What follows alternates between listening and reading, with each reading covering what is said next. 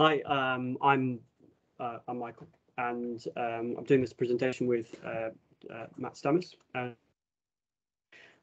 We're talking about life, death, and Python, and essentially what we're really going to talk about is what you can do with Python from from just starting from the very beginning.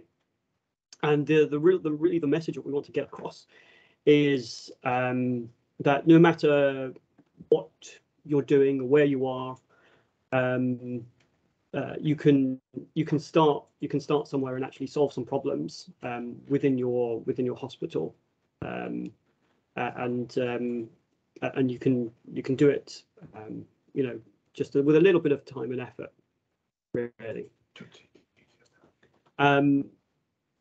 I don't think I've really introduced myself properly. So my title is Clinical Engineering Fellow, and so I work in the Clinical Data Science unit at the Trust. And it's a very new unit. We've only just started. So, and what we're aiming to do here is to make clinical data useful for or extract clinical data for clinical research. And I'll let Dr. Stammers introduce himself. Yeah, I'm Dr. Stammers. Both me and Michael are clinicians. My background, I'm a consultant gastroenterologist, but I spend half my time doing sort of data science and trying to engage with all the stuff which is going to be the future of healthcare. And I'm one of the directors of RUM, which is a system dynamics open source community which we started. It's not for profit. We both work in the Clinical Informatics Research Unit, which is a division of University of Southampton Enterprise Partnership, and we're both employed by University Hospital Southampton. Slides aren't working. Okay. So in medicine, it's really important that we learn from our mistakes, and particularly learning from death. And there's a process which is a national requirement in the NHS to do this, and that's through something called the Morbidity and Mortality Meeting. It's essentially an opportunity for healthcare professionals to get together and talk about the patients who have died in a certain period of time and understand why they've died and if there's any learning that can come about from that. And obviously the idea is to understand whether these deaths are avoidable and if there's anything that we can do to ultimately learn and improve from that and improve the clinical care for our patients. It's a very important task, but it is laborious, it's time consuming, and there's a lack of standardization. I've been asked many times to present at morbidity and mortality meetings as a clinician, and sometimes last minute have been asked to collate all of this information for several patients. It might be 10 or so patients, to try and get all of the information prior to a morbidity and mortality meeting. It's quite a difficult task, delving through lots and lots of notes to try and get all the relevant information for the meeting. So what we wanted to do essentially was just see if we could speed up the process by taking the data straight from the source, from the databases, and then using Python and some open source libraries to collate all the relevant information prior to each M&M meeting. So it speeds up the process, and if rolled out, if you want to roll something like this out towards all of the departments in the hospital, then it standardizes the process as well. So what we've used a library called Comorbidipy, and this is developed by one of our excellent colleagues, Vishnu Chandrabalan at Lancaster, who's created this library which will calculate something called the Charlson Comorbidity Index. And this will do is take some relevant information, age, height, weight, and some comorbidities, and will give you a percentage of the 10-year survival of the patient. So this is a small part of the information that you might want to have when presenting in a morbidity and mortality meeting, but it's important information is paired with the clinical narrative so that you get a full picture of what's occurred around the patient's death, and obviously enable learnings to occur from it. So what we'll do is we'll delve into the code. So Dr. Sanders will go through a little bit more about the GitHub repository, and if you're new to Git and GitHub and all of this stuff, which you may be very familiar with, or you might be like, what's going on? Why has it got such a strange name? So Dr. Sanders will go through that as well. So I'm aware that we probably have a very varied audience here. Some people know exactly what this is and have seen this. This is a Jupyter notebook. And some people who may have no idea what this is. So what I'm going to do is come from the very basics and just assume that the minimal knowledge at this point. So because what we want to, like I say, the message that we want to get across is that anyone can do this. Really, anyone can do this, and it's very easy just to hopefully want to at least make it seem like it's very easy to do. So this is a Jupyter notebook, and one of the great things about Jupyter notebook is it essentially allows you to write Python code, but can mix this up with something called Markdown. So if I just this is basically Markdown. It allows you to create just pieces of text within mixed up with pieces of code. So that's really the beauty of it, and I'll try and demonstrate why Jupyter Notebook is so popular as I go along, and I think I'll make it clear. There are problems with using Jupyter Notebooks, but that could be for another time of discussion. So we import some basic packages, and again, some people will be very familiar with these packages. Some people won't know what all of this is, and again, why they have such strange names. So pandas is a library we're gonna import first. Okay, so we're going to import these packages. So I'm going to run each cell block as we go along, and it's usually a bad idea to do a technical demo, but we're going to do it anyway. So pandas is one of the important libraries. We're also importing our comorbidify library, and that will give us access to the functions that will allow us to calculate the chance of comorbidity index. And we're also importing a database library called SQLite. Now, in real life, this is not how you would connect to it. You wouldn't use a SQLite database because it's not a production-ready database. It's just basically a development database that and this is just an example of how we do it. Essentially, you might come across this library called SQL Alchemy. What you will need to do is probably get a little bit of help from your IT team if you want to do this. But you'll need a username, a password, and an IP address of where the database is located, and the name of the database as well. And then you can connect your database through this library called SQL Alchemy that we've imported here. So SQLite just allows us to create a database which is self-contained. It's a single file, and we can actually connect to that database through pretty much a single line of code here. So we'll just connect to that. And then if we run this will give us our connection objects. It's just to confirm that we've got a connection there. So the next thing we do is we want to get the relevant information. And depending on your hospital's database, it might be really easy to do. It might be very difficult to do, depending on the structure of the database. These aren't obviously the queries that we use. We've just used the mock database, and they may be a little bit more complex than this. But those of you who are new to SQL, so SQL is called structured query language, and what it allows you to do is just to query a database. And usually it's self-explanatory, and if I go through this SQL query just to begin with, just as an example, gives you just a flavor of how SQL works. So essentially you select the relevant columns.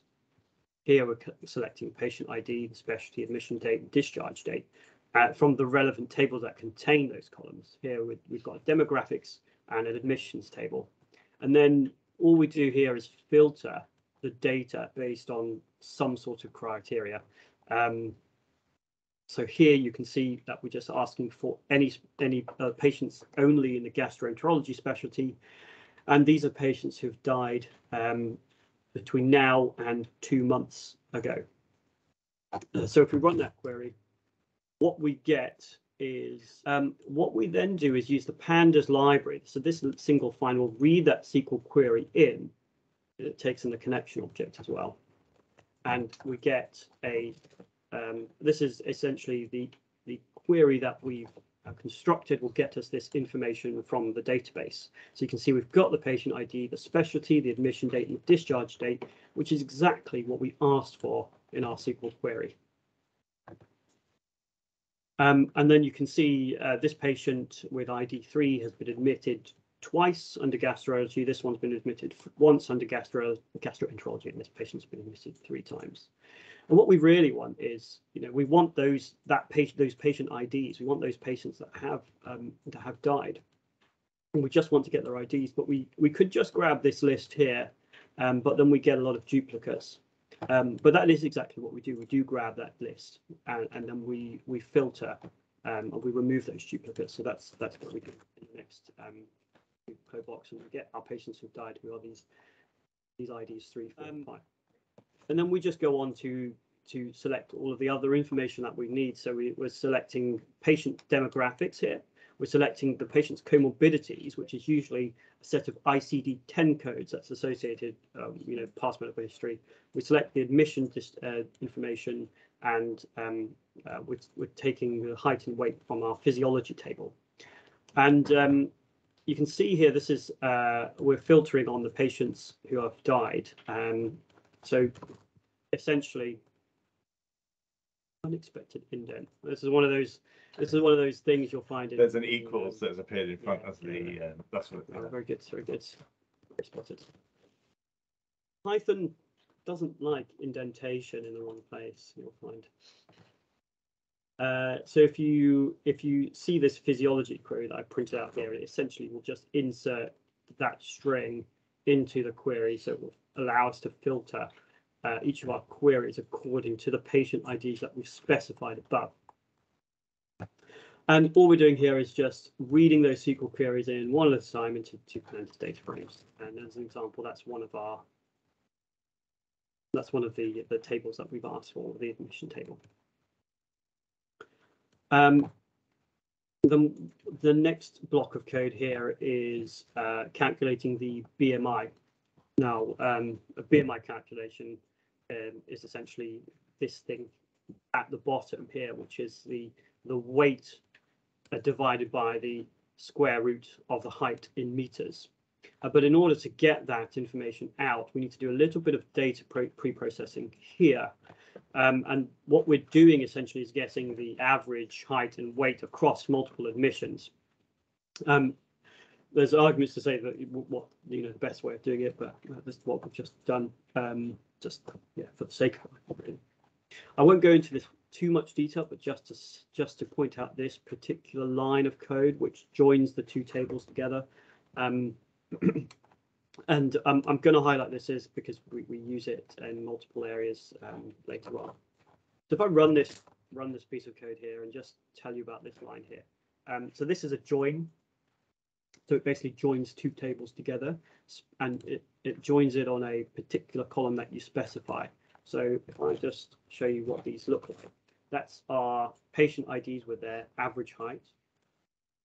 That's our patient IDs with their average weight. And you see the patient IDs are the same across both those tables, which is exactly what we want. And it means we can join both of those tables together on that patient ID. And that's what we do here. So when we look at the BMI table, that's exactly what we get. It's a very simple concept, but a very powerful, important one. I'm going to rerun this code again. With all the right information. Great. So we actually have the BMI calculated there in the last column. And then all we're doing here is just joining all of the tables together, again on patient ID. So all the tables that we created up here are now essentially being joined together. So we just have all the information in one table. Now, an interesting side effect you get is when you start joining tables together, you might find that the resulting table after the join becomes very large. So we have three patients that we're dealing with here, but now we have this data frame or this table that contains 360 rows. And the reason that's occurred, and it's an important thing to bear in mind when you're dealing with a lot of data. In this context, it doesn't matter because the data is this small amounts of data. But you have to bear this in mind and perhaps think about a better way of doing it if you come across this problem, because you can get these huge tables if you do use this. But the reason this happens is because each patient has a number of comorbidities. Here's the code here. These are ICD-10 codes. So if you have a patient with, say, 20 comorbidities, that row will be replicated 20 times. You can see it's all of the same information replicated 20 times. So that's the reason that this occurs. And we'll deal with that problem a little bit later on. So this looks like quite a complex code block here, but essentially it's kind of more of the same thing. And the really important line is just this one here, is where we calculate the comorbidity score by passing in the relevant information, which is the ICD-10 codes, patient ID, and their age, into the comorbidipie library. And so this piece of code will give us a data frame called CCI, and as part of that, we get the 10-year survival. And all I'm doing in this piece of code thereafter is just combining that information back in to our data frame. So again, we've got 6 rows. We did have 360 rows, and the reason that we've reduced the number of rows here is now we're no longer looking at any ICD-10 codes. The comorbidity information is gone now, and instead we replaced it, or we now all we want to really care about is the 10-year survival data that we've got. So we've actually removed the comorbidity data from it, and we're essentially looking at admission data. Now, the reason we've got replications is because we know that this patient's been admitted twice, this patient's been admitted once, this patient's been admitted 3 times. Okay, so we've included this here as a function that looks at that turns all the column strings containing date or date times into something called a date time, which is actually a particular type. So if you're new to programming, there are variables have particular types. So for example, if I said type of 5, this is a int which stands for integer. I said type of hello, that's a string. So there's a type of variable type in pandas called date time, and it's important to make sure that your what is a date time or a date stamp is actually looks like a date time. Otherwise you encounter lots of problems later on. So that's all that this function does, and we've just included it because it's quite a common pitfall. And so when we pass the data frame into this function, it will convert all of our string date time fields into actual date time fields. Okay, so it basically looks the same. I say I do this, which actually looks at all the types. You can see that our admission date is of type date time, discharge date is of time date time, so we know it's worked. It's great. All right, and then finally, all we do is we want to just get all of the relevant information out of our table. And because we're looking at the moment, we're still looking at admission data.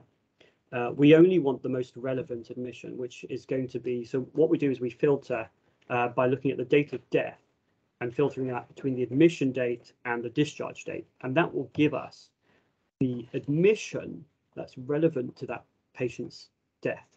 You could argue that would just be the last admission, and that is another way of filtering the data, of course. So we're back to our 3 rows. Each row contains the patient ID, admission date, discharge date, the narrative, which would be the discharge summary usually, and also the 10-year survival, which comes from the comorbidipie library. And then finally, all we want to do is just to clean things up. So we're just going to select the columns that, that's really, really important. We get a final table containing all of the relevant information. And that's that. So hopefully that's just been useful, just going through a little bit of Python code, understanding, that this is, it's not an impossible task if you've never done this kind of thing before. And I'll pass over to Dr. Stammers, who will conclude the rest of the presentation.